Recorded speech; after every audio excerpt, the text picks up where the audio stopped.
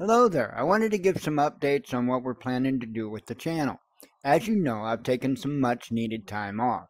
Recently, I've started to cover news reports, and after much prayer and back and forth with the Father, I think I have a fairly precise direction in which to go.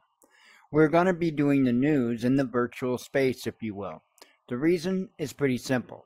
I intend to attract younger audiences and get them to engage with the world around them.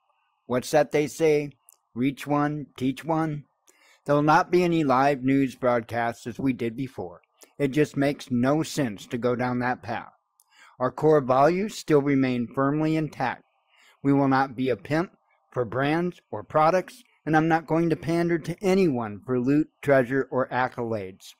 That being said, it does take a lot more time to do this than the many channels that just turn on an iPhone and start speaking.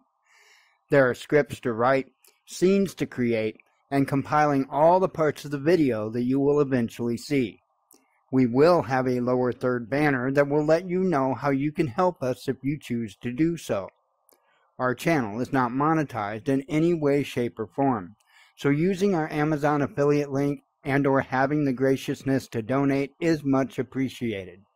In order to do this, I have to make sure to keep the web host active because the videos and images you see in the Flipside studios are actually pulled from the Watchman News website, which is yet another task and preparation I have to do to make this content.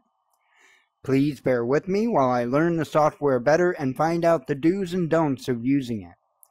Flipside allows collaboration, which means I can do interviews or have guests as long as they have a VR headset and the Flipside application. If anyone is interested in collaboration, please let me know. That's it for now. I hope everyone has a blessed day, and shalom.